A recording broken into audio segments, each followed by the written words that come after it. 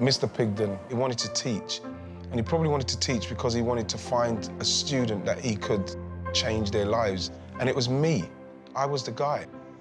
I can't even tell you. Sometimes I think about him literally every day. He gave me some self-worth. He made me feel like I was important.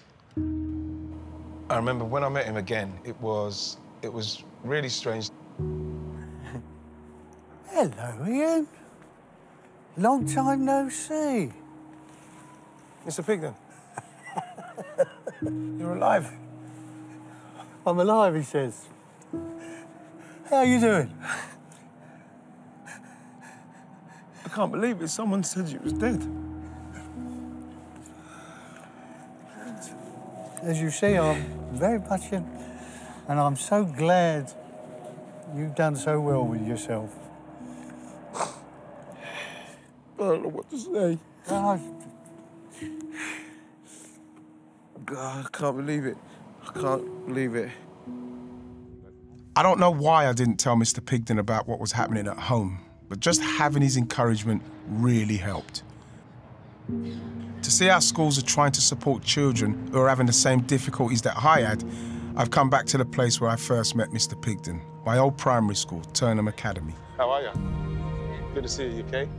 How are you? I'm very good. We're really lucky that we have an outstanding head of pastoral care, Mr. Alexander, who really works with the children.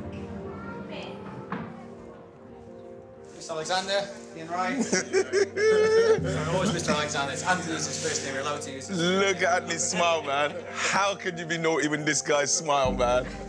Great to meet you, man. It's absolutely pleasure, man. I'm so looking forward to speaking to you, man. You too. So what is it you actually do, Andy? So the kids ask me that sometimes. They say, Mr. Alexander, what's your actual job? And I said, my job's just to make sure you guys are happy. But lots of circumstances mean that there are some things our kids don't get or can't get. And I feel like our job here, then, is to try and plug some of those gaps. Have you seen the difference? Yeah, definitely. And that's always a nice thing. We can't necessarily change their home situations. But what we can do is, while they're here, this is where we flood them with all of those positive things, all of those ideas that they can. You can achieve, you can do this, you can do that. I'm not going to change, and we're not going to change everyone just because we do fantastic stuff at school.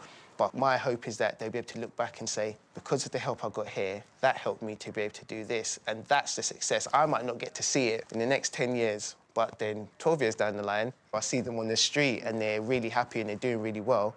And there's, you know, even the smile to see you again, you'll be like, oh, Mr. Alexander, you know, and they remember you and you're like, yeah, that alone for me is like, yeah, you remember me. My guy, you know, my guy. I'm so proud of you. It's so important that we can try and reach kids that may be in these vulnerable environments. Catching the kids at a young age so they can deal with emotions so it doesn't fester. It's got to be a good thing. Not every school has an Anthony. I can see how important he is for the kids at Turnham, like Mr. Pigden was for me. He passed away a few years ago now, but we made sure he was never forgotten. In recognition of Sydney Charles Pigden for his dedicated service to the Lewisham community, World War II Spitfire pilot, teacher at Turnham School, Secretary Lewisham Primary Schools, Football Association, and sports coach and mentor. See? He'd be proud of me how I read that.